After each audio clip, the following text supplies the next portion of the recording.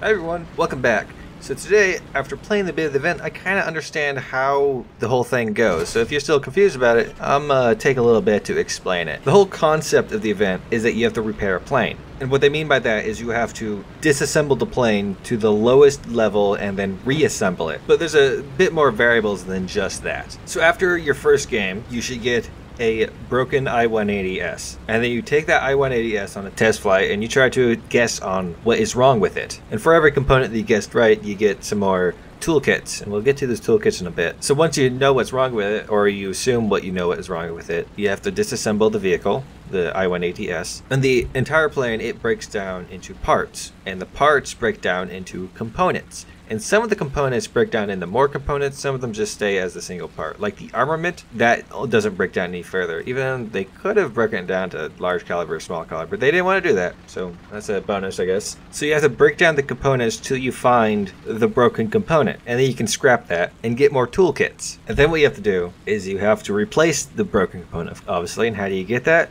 Randomly and random battles. Or, and I think this is what Gaijin intended in the first place, is that you buy it off the marketplace. However, because some of these components have an insanely low drop rate, their prices have skyrocketed, costing more than vehicles. I think the top one is going for like 200 right now. That is the worst part of these components, the random drops of these new parts. And it's complete RNG. There's nothing to it. It doesn't matter how well you do in the game. It's just you gotta keep playing more to hopefully one day get the part that you're missing. So in theory, you could actually go through the entire event and never get the thing, but I'm pretty sure the drop rates aren't that bad. For console players, there is an alternative method to gaining parts because you can't use the market.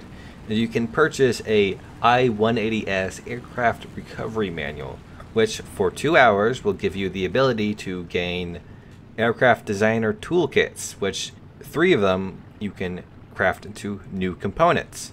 But once you replace the broken component, you gotta put it all the way back together. And what's also really annoying is the parts that you know aren't broken, thanks to the test flights and all that, you still have to examine them. And how do you examine them? You use the toolkits. So essentially, once you have either examined everything or broken down everything to the point where you found the broken component and have replaced it, you build it back up to I-180S, and you should get an I-180S coupon or whatever. But to do all this, you're going to need a lot of toolkits. Aircraft maintenance toolkits, I believe they're called. These toolkits are more of currency to either examine or transition a component to either not broken or break it down further or build it up. You have to use them to build it up as well. Now, how you get these toolkits is you have to spend 10 minutes in-game with 50% battle activity. But what this means is that if you have a 15-minute game, you will only get one. But after that 15-minute game, you have a 5-minute game, you'll get another one. Alternatively, if you have a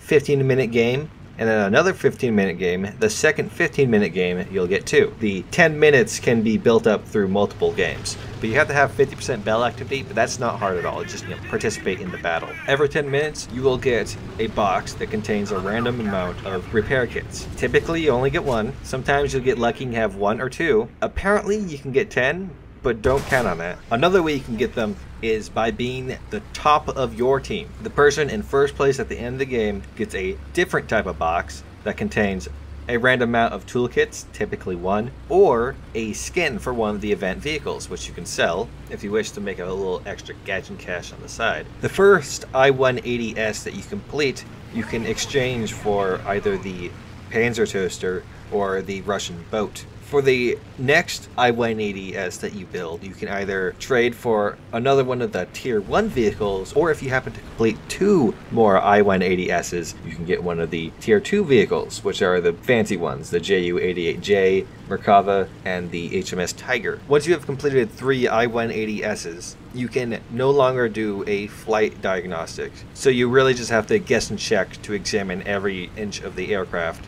And if you're going to want everything for the event, you're going to have to complete 9 I-180S aircrafts. It took me pretty much all day yesterday, and I think I got like halfway through the first I-180S. I played a little bit more, I've gotten forward. I'm almost done with it, I just need to grind a whole lot more. So in a time scale, it is definite that you could get a good amount of vehicles doing the event. If you want all of them, you might have to strain yourself within the 10-day limit, but I definitely think it's doable. However, you're gonna have to tell your friends that you're on leave for a while. Well, anyways, you can gain these items, the toolkits and the parts, up until the 22nd of April at 11 GMT time, which is like 4 in the morning PST if you happen to be on this coast. However, the event isn't officially over at that. Until the 29th, you can still sell the extra components you have onto the marketplace, or if they're not selling, you can exchange them for war bonds. And on the 29th, all of them will cease to exist in the game, all the components and everything. That's when the event officially ends. A few strategies on getting these. You gotta think big picture, everybody is partaking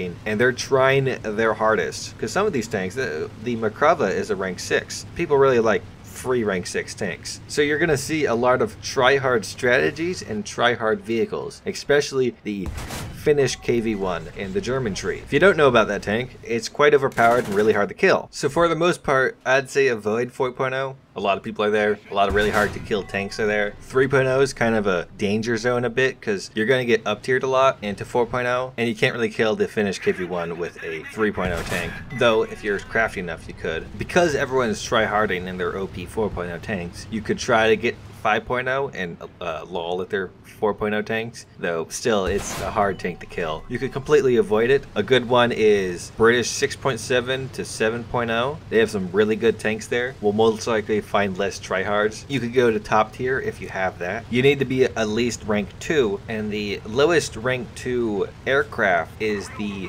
German 109B1, which will probably lead you to a lot of seals to club. However, personally, I don't really like that aircraft. I don't find the German machine guns to do nearly enough damage. I would completely suggest to avoid naval because unfortunately it's not very much played of a game mode, so you're going to spend most of your time in the queue, which you don't want. You want to be in the game. I thought about doing air in it because typically air has really long games, so you could spend a lot of time in game, and 50% isn't that hard to get, maybe if you grand pad, but there is always the threat that you're going to get knocked out real fast and you'll get like 20% battle activity. So I've been hesitant to give it a try. I've been doing tanks. I might regret saying this, hopefully not. I've been doing 2.0 Japan because it's a very low battle rating, but you get a good enough amount of tanks that are ranked 2 with some really strong guns. Unfortunately, it's not the awesome 47s, but you do have the 176 with heat, which hull break stuff, and it's very much fun to seal club the unfortunate new players. British 3.0 is also a really good one, especially if you have the 57mm armored car. Also German 3.0, you don't even need any special premiums, just a nice lineup. Got a lot of Panzer 3s there, and Panzer 3s have a good penetration. But the general rule of thumb is you want to avoid where you know everyone else is going to play. Anyways, thanks for watching. I think that's all I have to in this. Feel free to ask me any questions or comments, or just rage in the comments if you like it. You could also come to my Discord and rage about it, because that's what a lot of people are already doing. But anyways, thanks for watching this video. Hit that like button if you liked it. Don't hit the like button if you didn't like it. If you want to see more, hit that subscribe button. I make War Thunder news videos every Sunday. I like to stream on Saturdays, so expect that. I'm planning to start streaming on Twitch, although I just still haven't worked into my schedule. I was thinking about Tuesday. I was also now thinking I'll do it Wednesday, and Tuesday I'll work on some sort of announcement video. Every Wednesday you can expect a video of some sort, and at the end of the video I'll announce that I'm currently live on Twitch, so you guys know I'm on Twitch. So hit that bell icon to be notified anytime I upload anything. Thanks for watching. I hope you have a great day, and good luck grinding. Oh yeah, I got some bonus news for you. Apparently somebody data mined this, that in the toolkit boxes you have an 80.9% chance to get 1 toolkit, 14% chance to get 2 toolkits, a 3% chance to get 5 toolkits, and a 0.1% chance to get 10 toolkits. Subsequently, to get the skins out of the first place boxes is the same as getting 10 toolkits, a 0.1 chance.